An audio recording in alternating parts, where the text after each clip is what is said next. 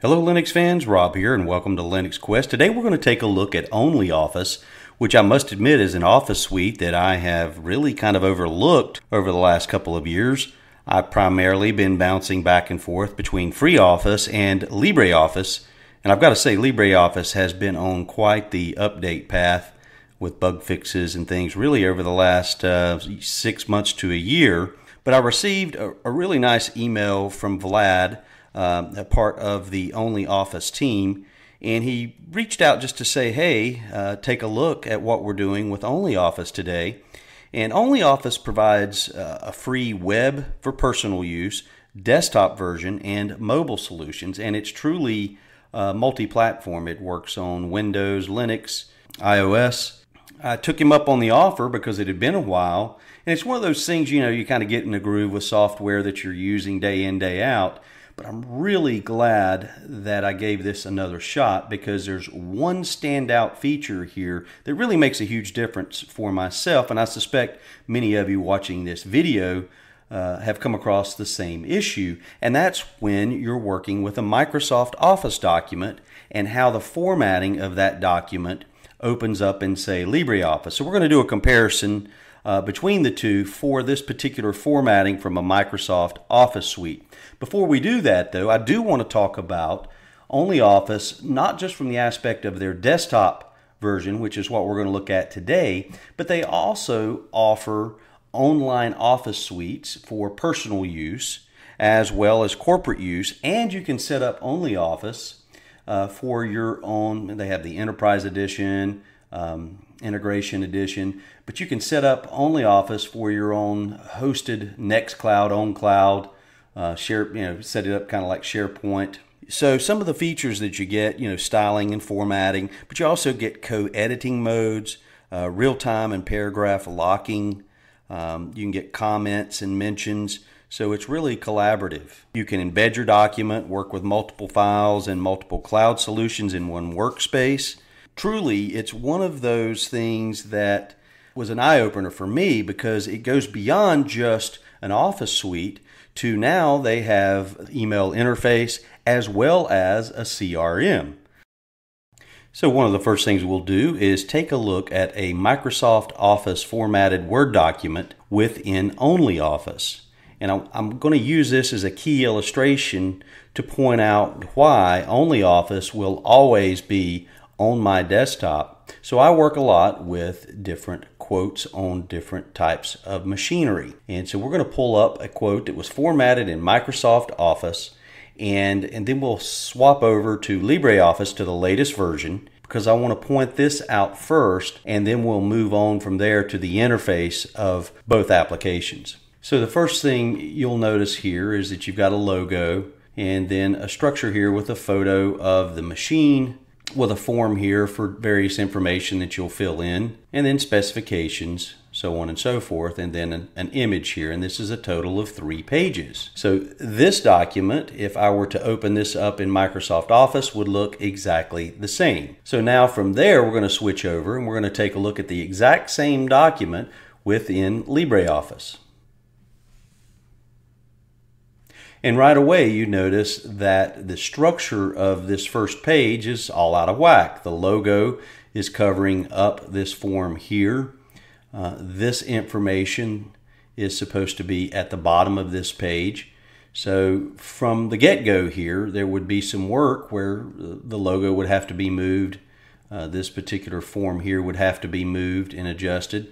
And then we see here that we have a blank page inserted where there should not be one, and that's because of the formatting above. And then we see here this page seems to fare okay, and then the drawing is in place. So right out of the gate, if you're someone like myself who just basically is going to have to work at some point with Microsoft Office documents as opposed to just an open document format, this can be huge, or a huge negative, let me put it that way, in working with Libreoffice. So to my surprise, when I bounced over use OnlyOffice, and it's the first time I've used OnlyOffice, gosh, in probably a year and a half, 2 years, to see this formatting coming in exactly as it should was very exciting, and it's also a huge time saver whenever you're interacting and working with various documents. So that alone is reason for me to continue to keep OnlyOffice on my desktop.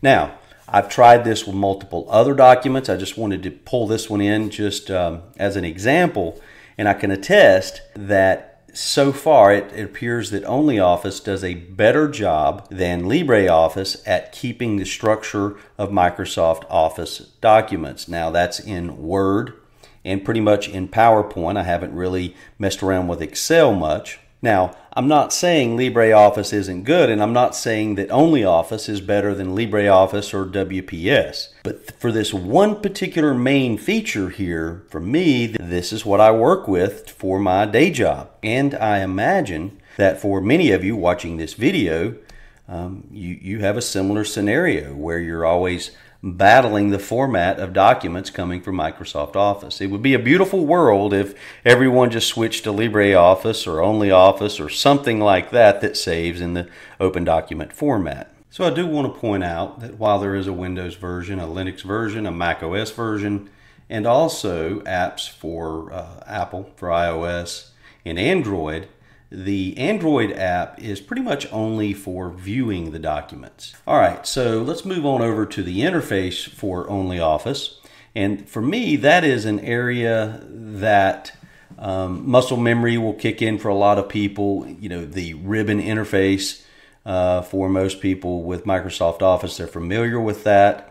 And really, when you launch into OnlyOffice for the first time, it's extremely easy to navigate and find your way around because of this tabbed interface. Now, you've got a tabbed interface on LibreOffice, which is an option now that's built in and has been for some time. But this is the only interface and layout that I have found within OnlyOffice. It's while all of the main editing features are there, it doesn't seem to have the number of options that you'll find within LibreOffice. So here you've got your typical insert where you can insert blank pages, breaks, headers, footers, images, charts and tables, and text box, things like that, as well as text art, which covers most of the bases, in a Word document. Also under the Layout tab, you can change your margins, your orientation, references here for footnotes, hyperlinks, and bookmarks. And then you have a collaboration tab here, so you can track changes, display mode, things like that, accept changes, reject changes, of course make your comments. And then you have protection, so you can encrypt the document from here. And then we come over to a plugins tab. And again, all of this is just really straightforward. It's really easy to use this. If you've come from Microsoft Office especially, to find your way around with these tabs, it's extremely easy. The other thing that's really nice about the interface with OnlyOffice is that you're working with all three document types within one window. So if we wanted to, for example, work with a spreadsheet, that's going to open up as a tab right beside our Word document. And the same goes for presentation and or comparing to Microsoft PowerPoint. So quickly from tab to tab, you can bounce around through three different document types without launching into separate windows for each document type. And the more I've started to use this feature, the more it really makes sense to me. So I really like this. The toolboxes and everything pretty well remain right where they are from application to application. And they use color modes here to indicate what you're working on. Blue for the Word document, green for the Excel document, and kind of a reddish color for presentation. And I think if you'll compare that to Microsoft Office, those colors are in keeping with kind of their trend as well. And again, it comes back to now visual memory and muscle memory with the tabbed layout, and then the colors kind of matching makes it really easy to jump right over and use this Office suite. So let's talk about some of the differences here briefly between just interacting with LibreOffice. And I keep bringing up LibreOffice because that's the one you're going to find pre-installed on a lot of Linux distros, or just quick and easy access. And more than likely, if you're just getting into Linux and you're trying to figure out what Office suite you would use, you're going to read and find quite a bit about LibreOffice. So that's why I'm kind of pointing back to that. So let's hop over here to LibreOffice. And so with the LibreOffice interface, now you can change the view, and we'll go over here to, let's see, we'll go to Home, and we'll go to Options. And if you go to View, you have an option for different icons, and depending on which OS you're in, you may want to choose, a different icon set. So if, for example, you're using Ubuntu, Elementary may look better, or if you're using Elementary OS, then Elementary would look better. And this is where you get into having a lot more options within LibreOffice than you do OpenOffice. But if you're just wanting to jump in and edit a document or something like that, do you really need all of these options? And if we jump over to User Interface, this is where you'll have your standard toolbar. This is pretty much what you'll see when you first launch in. This may be fine for anyone using it to quickly navigate.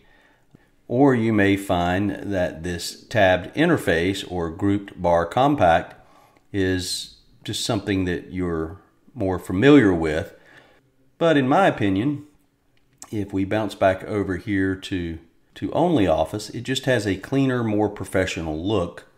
And again, I really like this tabbed interface for the individual documents. Overall, we've got some excellent choices in Linux, and that's the great news. And they continue to get better. Hopefully one day the world will wake up and realize that, hey, if we all start using an open document format, then we don't have to worry about bouncing back and forth between different Office suites, and we don't have to worry about, was this done in Microsoft Office? And also, corporations kind of need to wake up and realize that LibreOffice and OnlyOffice and FreeOffice and WPS Office are all excellent alternatives to paying through the nose for Microsoft Office. Why they don't embrace this, and I think maybe some corporations are finally starting to come around and realize that we don't need to pay thousands of dollars a month for our employees to have access to Office 365, for example. So anyway, I hope this video is helpful, and I just kudos to the OnlyOffice team. Please keep up the excellent work. Very happy, Vlad, that you reached out, and this is really going to help me in interacting with those Microsoft documents. So thank you and the team for everything you're doing.